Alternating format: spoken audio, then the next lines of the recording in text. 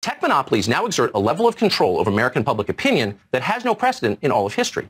Eliminating Section 230 or whatever piddling reform Congress is talking about at the moment, it all seems like a joke at this point. It's too late. The medieval church had less command over society's emotions than Facebook and Google and Twitter now do.